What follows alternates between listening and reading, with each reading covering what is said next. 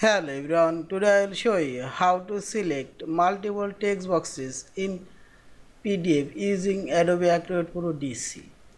Open your open your PDF file and this is my fillable field. I'll select this field.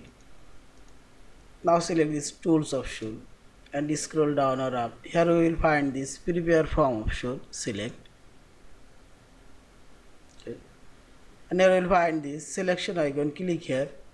Now drag your mouse, select your text boxes you want to select. Now text boxes selected. Now you can move these text boxes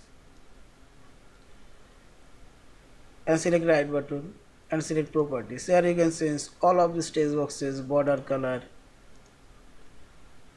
fill color, and close and preview and see this border color and fill color already changed. Yeah. In this way you can select any text boxes you want or as you like. Yeah. Thank you for watching. Please subscribe, like, share and comments.